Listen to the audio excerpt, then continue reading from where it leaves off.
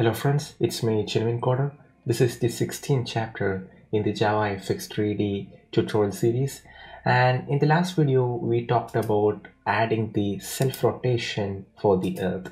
In this video we will try to complete this application by adding the background 2D image for the galaxy and this slider for controlling the z-axis of the Earth. So let us start doing it. So this is where we left off in the previous chapter. We had the Earth and we implemented the self-rotating Earth. Let me just compile it and run it, and as you can see, this is what we have done in the previous chapter. So in this chapter what we have to do is we have to add the background galaxy, and the thing is we can add JavaFX 2D components into a 3D world. For example, this image view we have in the JavaFX 2D API can be added into this 3D world. So we have to create an image view, then add that image view into this 3D world, so 3D scene. So that is what we have to do. So let me create an image view here. So I'm going to create a method like private image view prepare image view. So we have to prepare an image view here. First we need an image of the galaxy, and I have a JPEG image of the galaxy here which I can use as the background. So let me load this image into this image object. So image equals new image, and here we need an input stream. So we can take the input stream using earth.class.get resources as stream, and the resource is located at resources/galaxy.jpg.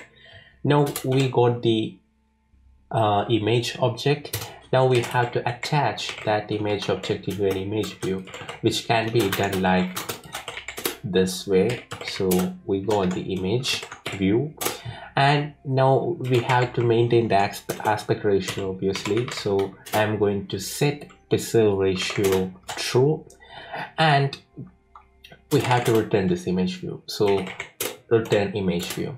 The one thing that we have to do here is if we simply add this one, it won't be aligned to the screen. Let me show you what I meant by that. Before that, we have to add this image view into the world, into the scene. So that can be done like this: world.getChildren.add.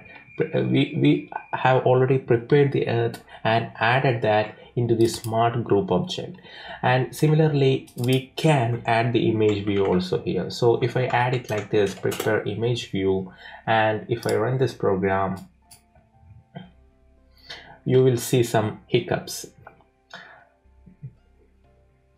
So as you can see here, we have a couple of problems. The image view now is starting at 0, 0 or the center of the scene, which is not what we want. We need to align this image view into the total window.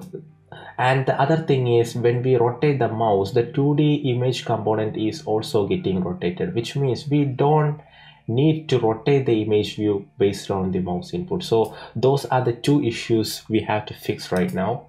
And the first thing we have to do is to make it independent of the Earth component. So the problem is currently this smart group world has a mouse control attached to it. So when we can control its rotation or its orientation using the mouse, but for the image view we don't need that. So the solution here is to create another group object. So I'm going to create a separate group, and I'm going to call it as root, and let me create a group object here.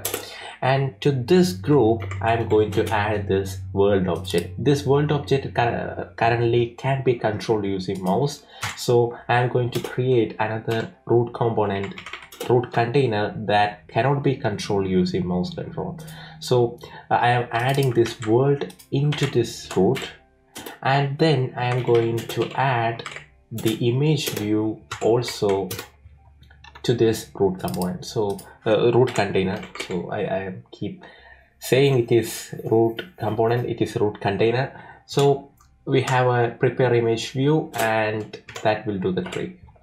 Now, instead of attaching this world to the scene, we have to attach this parent component root to the scene. Now, if you look at the code, you can see that this world is controlled using mouse, and it is added to this root. This root is not at all controlled by mouse, so no problems there.